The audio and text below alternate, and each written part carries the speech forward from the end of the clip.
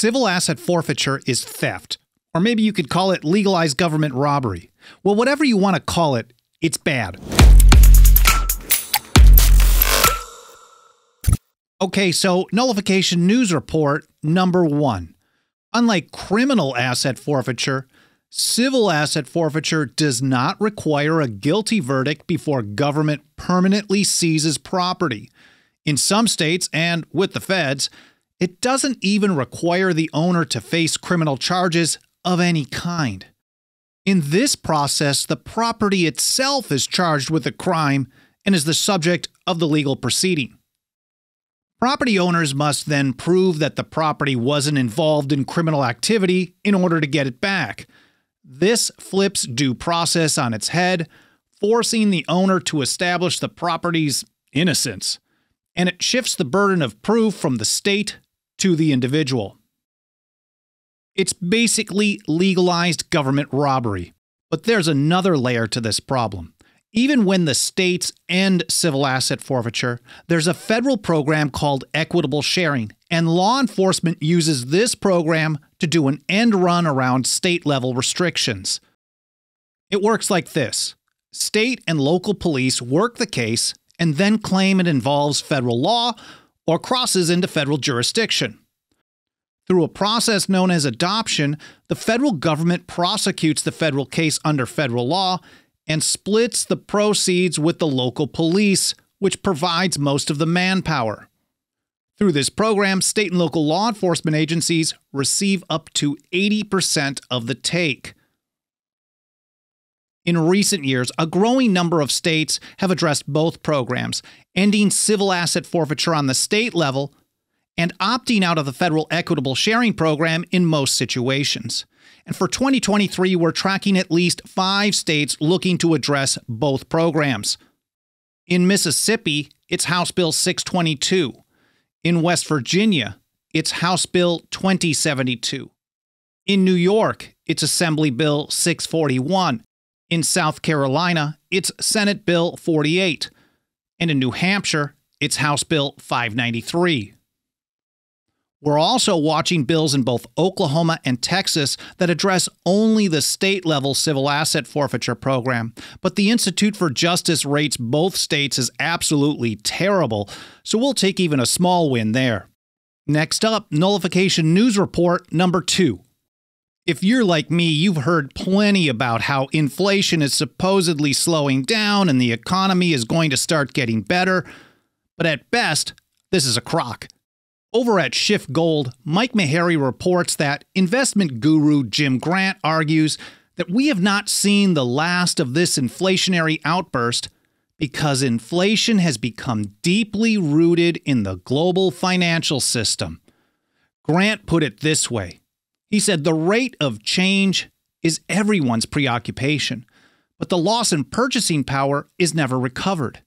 This is the nature of the fiat currency regime. A couple weeks ago here at NMN, we reported on Missouri Senate Bill 100, which goes head-to-head with this fiat currency regime. It does 3 big things. It makes gold and silver legal tender in the state.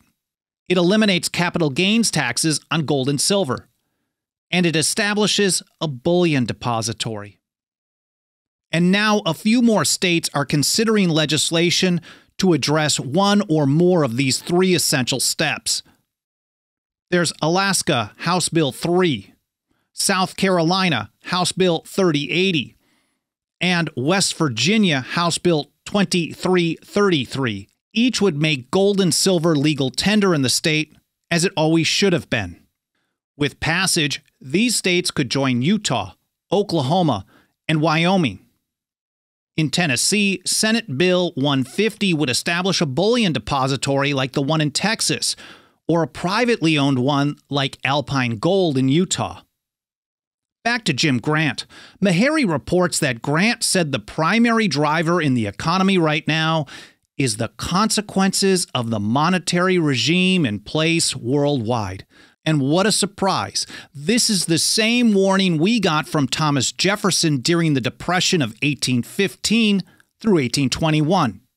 He said the evils of this deluge of paper money are not to be removed until our citizens are generally and radically instructed in their cause and consequences. Nothing helps us reach and teach more people about the cause and consequence and so much more than the financial faith and support of our members. Over at 10thamendmentcenter.com/members, you can join us for as little as $2 a month. We also have annual, 5-year, and lifetime options. And you can help us take a stand for the Constitution and liberty, whether the government likes it or not.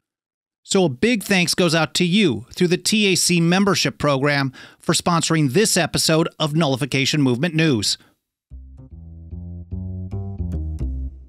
Hey, welcome back to the show, and last up for today is Nullification News Report number 3. And it's more of a warning than a hard news report, but it's important stuff. Today in history, January 20th, 1732, founding father Richard Henry Lee was born. And one of his best quotes ever comes from a 1791 letter to his nephew, Thomas Shippen. He wrote that politics is the science of fraud, and politicians are the professors of that science. And we see that kind of follow the science all the time today. As more and more people get on board with the nullification movement, we're also seeing more and more politicians file legislation that pretends to be awesome, but does little more than protect the status quo. One example is the Second Amendment Preservation Act. While there are a few states considering good legislation, things have also gone in the wrong direction. They've gotten so bad in some situations that we've actually had to dedicate an entire section of our annual State of the Nullification Movement report explaining what these people are claiming to do, but definitely not doing. And that's the warning. Just because some legislator files a bill that sounds good on the surface, a lot of times it's just grandstanding and does nothing to protect the Constitution and liberty. And I've been tricked by this a few times as well. So never forget, never trust politicians. And whether states do the right thing or they don't, it's ultimately up to we the people to learn how to exercise our rights, whether the government wants us to or not.